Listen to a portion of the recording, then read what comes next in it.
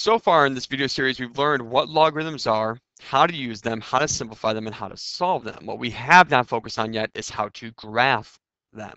So when graphing logarithmic functions, it's important to understand what the parent function looks like.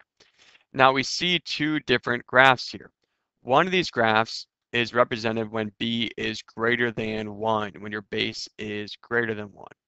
And what you see when your base is greater than 1 is that your graph is increasing from left to right.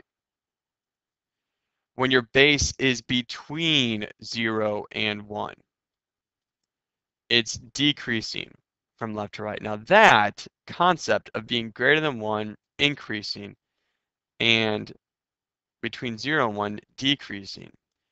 Greater than 1, you see growth.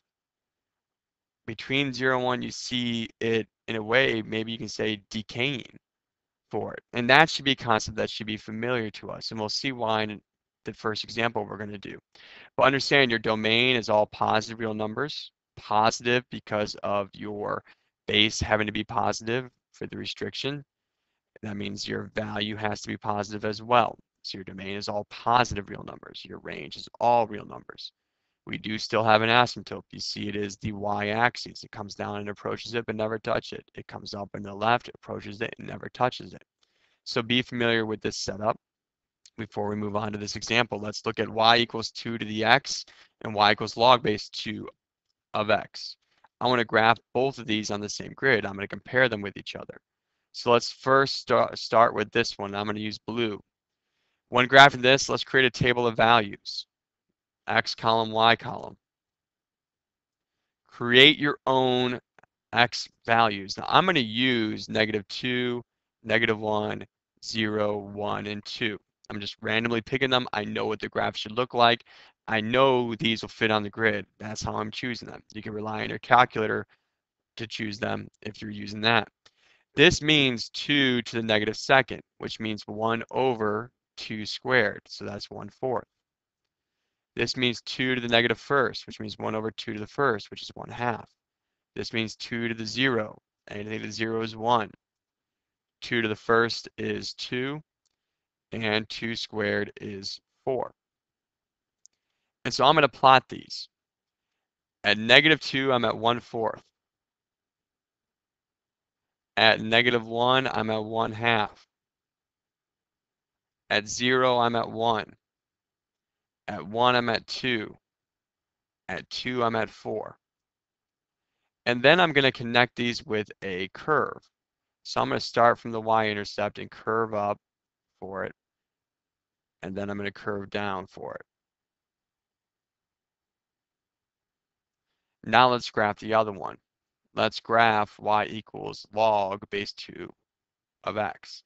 Now this one's trickier to graph. This one, for you guys, you're not going to enjoy as much. For me, I find it fun. You need to remember logarithmic to exponential conversion. If you take a look at this, log p equals log base b of n. And so if I take a look at this, look at this. P and y are the same. P is your power. And so now what happens is, instead of choosing x's like I did here, I get to choose y's because y is the power. And so I'm going to choose my powers. So let's do the same ones we did before, -2, -1, 0, 1, and 2. And so really what this means is to find the x, -2 equals log base 2 of x. It means 2 to the -2nd power equals x. Well, 2 to the -2nd power is 1/4. You know, if y is -1, -1 equals log base 2 of x. That means 2 to the -1st power equals x. Well, that's 1/2. Look at this, 1/4, 1/2. -2 to +2, -2 to +2. Something tells me that this value is going to be 1. This value is going to be 2. This value is going to be 4. And so let's graph it. At 1, I'm at 0. At 1/2, I'm at -1. At 1/4, I'm at -2. At 2, I'm at 1. At 4, I'm at 2. And now graph this curve. It's going to go up to the right as a curve, and it's going to come, and it's going to approach that y-axis for the asymptote. How do these two graphs relate to each other? This is the cool thing for it.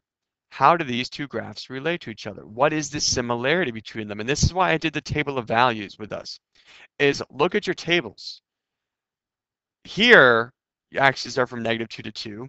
Here, that's your y values. And so let me mark this. This column is the same as this column. Your x for one is the same as your y for the other. Your y for one is the same as the x for the other.